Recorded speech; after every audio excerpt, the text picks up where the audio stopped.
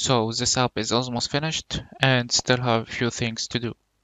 So now let's implement the search screen. For that, I have already write the design code for it, and I will explain it in details.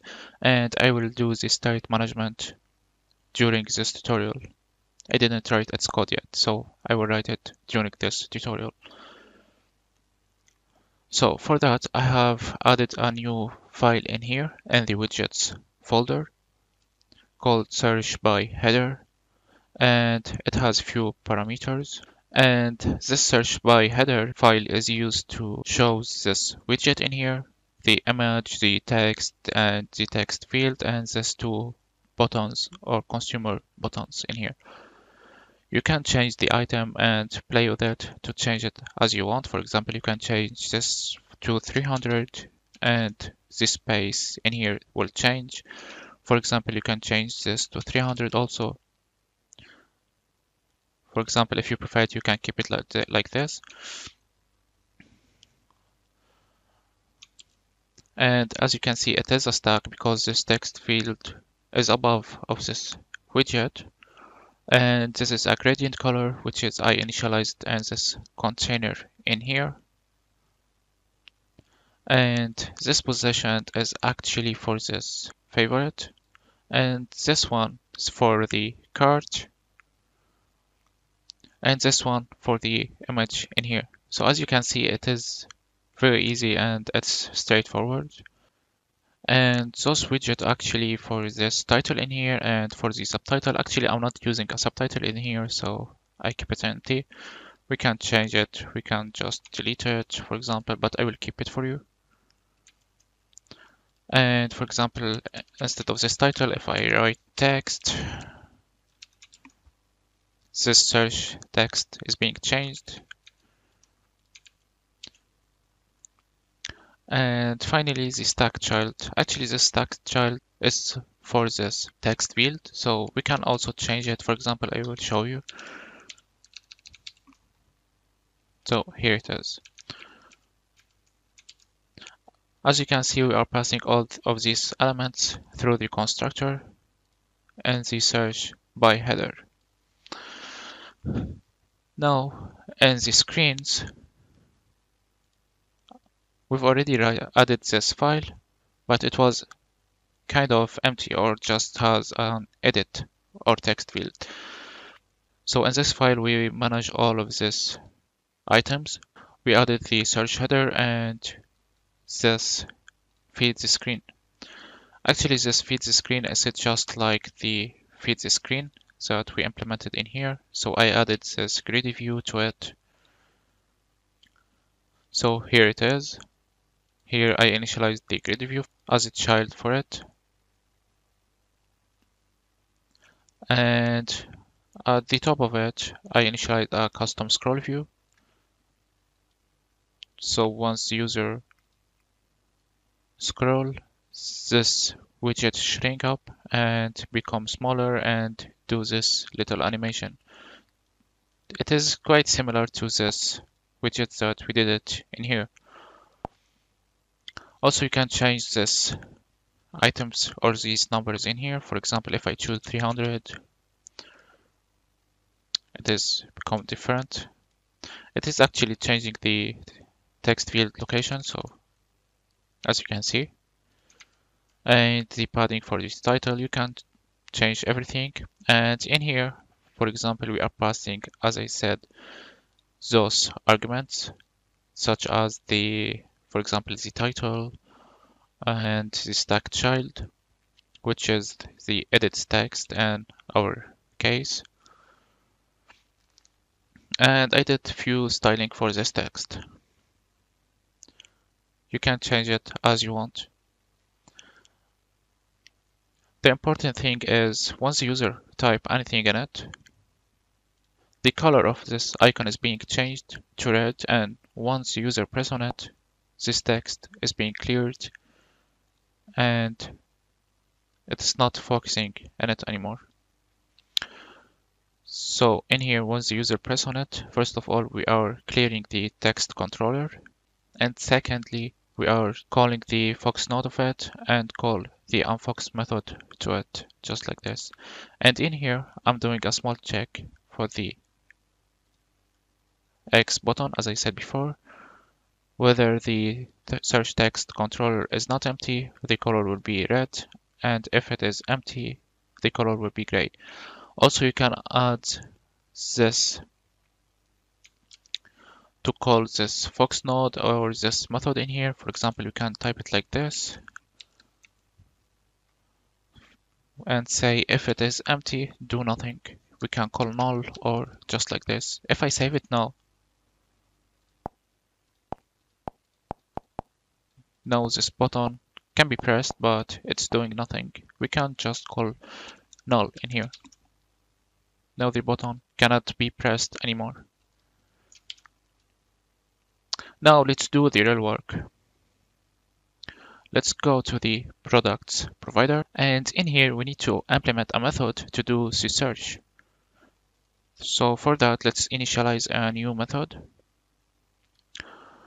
I will initialize a new list, actually, just like this one. I will actually copy it,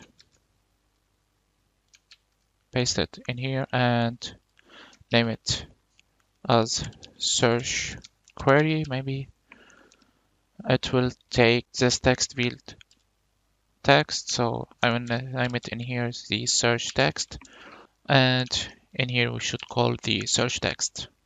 And for sure we need to check whether the title in here, not the, and in here we can change the name for it to search list, like this.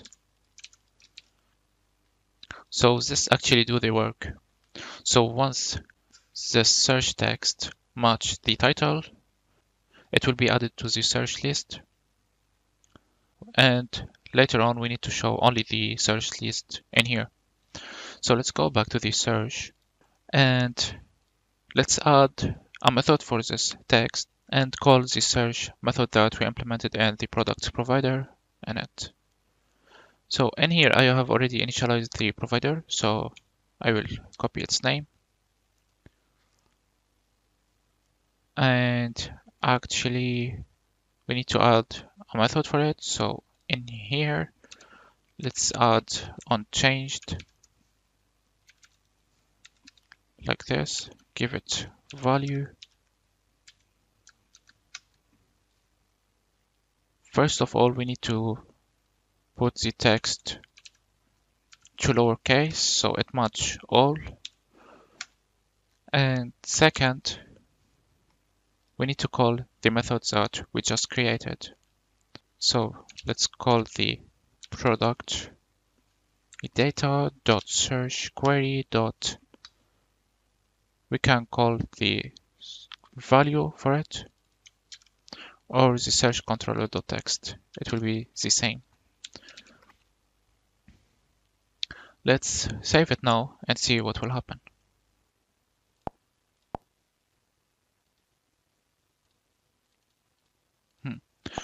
Nothing is getting changed. Okay, so for that we need to initialize a new list to show only the searched item.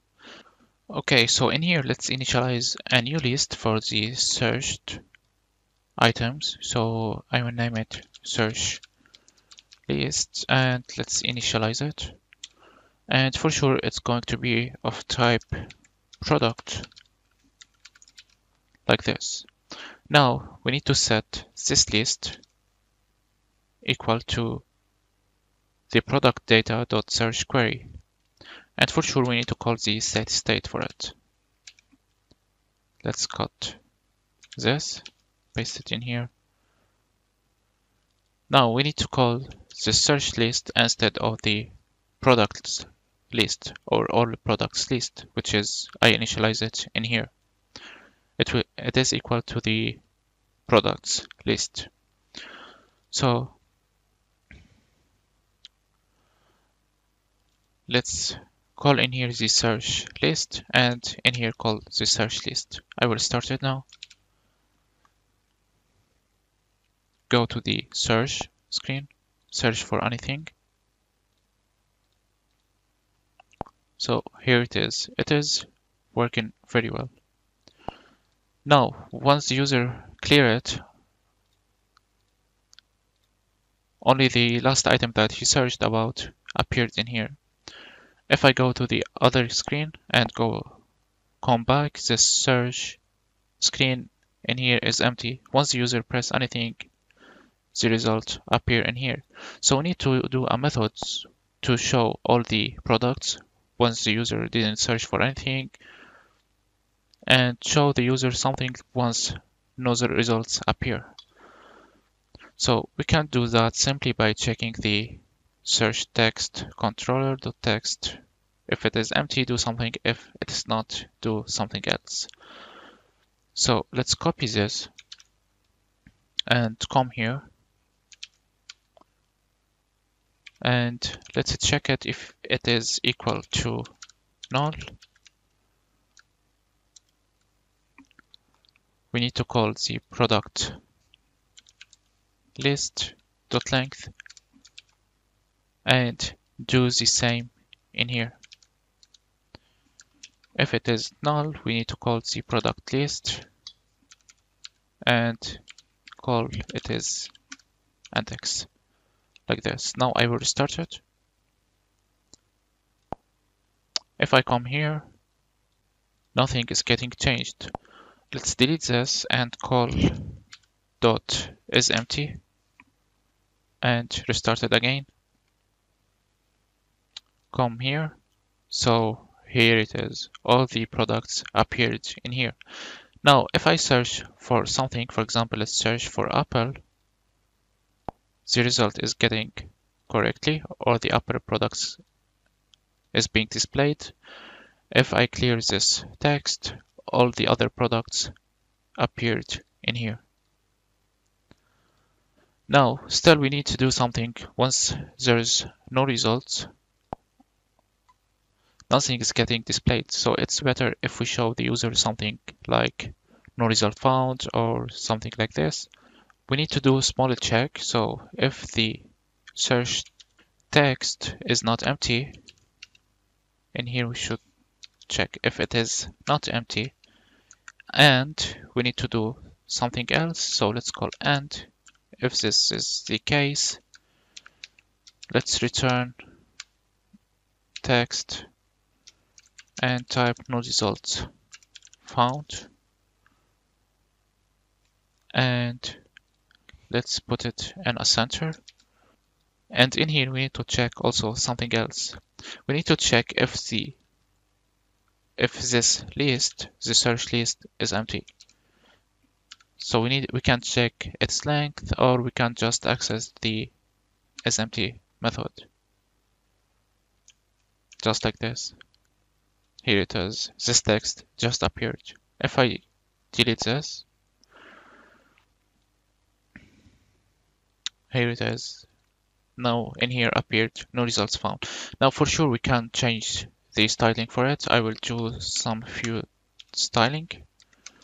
Text style in here and give it a color. I will not actually change the color. I will change the size for it. For example, 30 maybe. And give it font family or font weight. Let's choose W700. Maybe this is, yeah, it looks better in my opinion. You can change it as much as you want. We can add a small image in here, for example. I will do it. So let's wrap this text by a column. Let's get rid of this center. It's being useless now. And above it, let's initialize an icon. And let's say Flutterer.search and save it. We can change the size for it, maybe 40. And add a small sized box between them. Maybe give it a height of 50. And add a sized box at the top beginning of it, like this. Now I will choose 60 for this size. and it looks great actually in my opinion. You can change it as much as you want. And for the search text, you can also style it if you don't like it. So here it is. Now our application is taking shape and we finished everything inside of it. And later on, we will work on the login and on the landing screen. So stay tuned.